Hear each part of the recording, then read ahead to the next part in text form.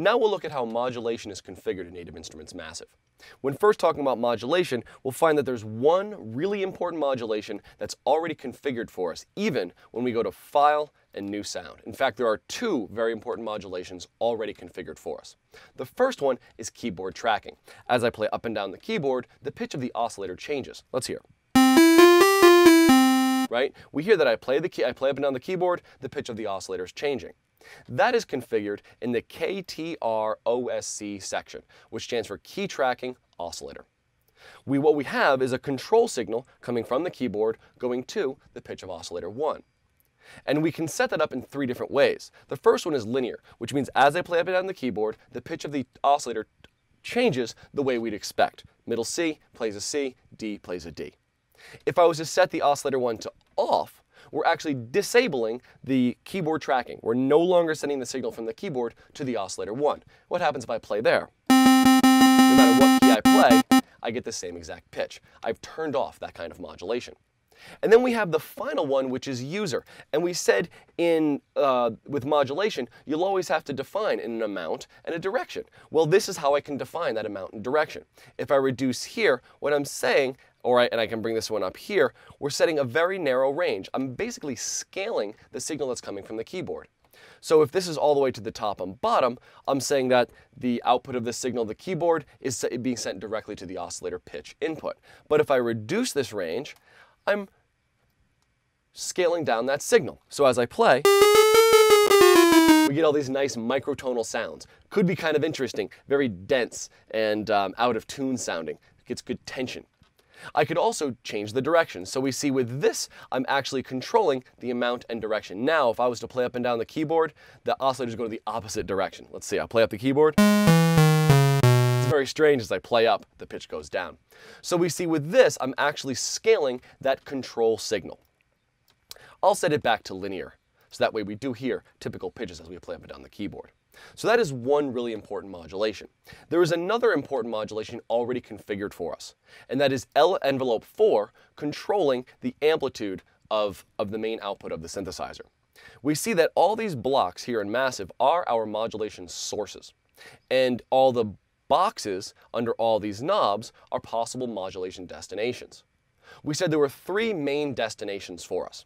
We said it was oscillator pitch, filter cutoff, and amplitude.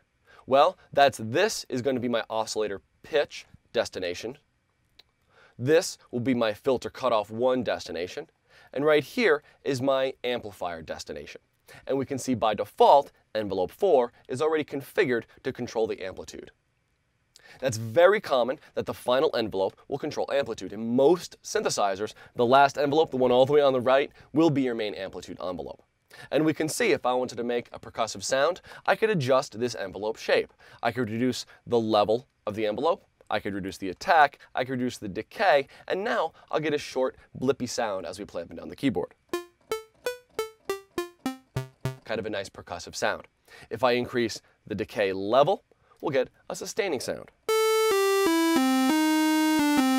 So we see that this envelope is a little more complicated than the typical ADSR envelope, but I actually like how this works better because it really does represent that kind of Cartesian coordinate idea. This diagram is showing us time horizontally and amplitude vertically. As I adjust these knobs, I'm adjusting a breakpoint, right? Really, I'm changing this point. We have the x-axis is my attack. Remember, time is horizontal on here. And the level is the point where that reaches. And that's going to be my level parameter right here. So basically, we're describing a Cartesian coordinate, an xy coordinate for the sound to interpolate between. If I'm to think of a typical ADSR envelope, this is the typical attack time. This is the typical decay time. This would be what I would typically call sustain level, but we call it decay level here. And then we have our release time, and that part of the phase starts when we release our key. We'll talk more about the envelope and configuring it in a later video. Right now, I'd like to say, how would I configure another type of modulation? And we said another really important one was vibrato, which is an LFO controlling the pitch of my oscillator. If I wanted to configure that, I would go to this modulation source, LFO 5. And I'm using the first LFO because, remember, the oscillator is at the beginning of the signal path. So it makes sense to use your first oscillator at the beginning of the signal path. If I wanted to control volume with an oscillator, I might use one of the later ones, because amplitude is at the end of our signal path. It's nice to have your modulators lining up the same way the signal path works in the synthesizer. LFO5 here, I'm going to assign it as my modulation source, and I do that by clicking on the crosshair. I click once and we see we have this 5 hovering along with the mouse. I've told Massive this is my modulation source. Any one of these boxes throughout the interface can be my modulation destination. And I want to control the oscillator pitch, so I'll come over to that modulation destination and click once. I've now defined a wire. It's like a signal path between the oscillator output and between the low frequency oscillator output and the oscillator pitch input.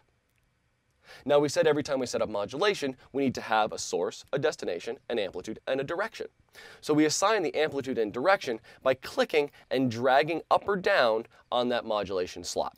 If I click on that 5 and drag up, I'm defining a positive modulation. And if I click and drag down till it's negative, I'm defining a negative direction. Now, we'll also see a green and gray line appear above the parameter itself. The green side is the direction it's going as the modulator goes up, and the gray side is the direction it's going as the modulator goes down. If I go to a negative direction, we'll see that the green is on the negative side, so when the oscillator goes up, the oscillator pitch here will actually go down. So that's how we would configure modulation in Massive. Obviously, there's much more to it. We'll have to dig deep into the LFO parameters and the envelope parameters, but just assigning modulation, that's how we do it. Remember, every time you assign modulation, you need a source, you click here, you need a destination, you drop it on a mod slot, you need an amount and a direction, and you assign that by clicking and dragging up or down.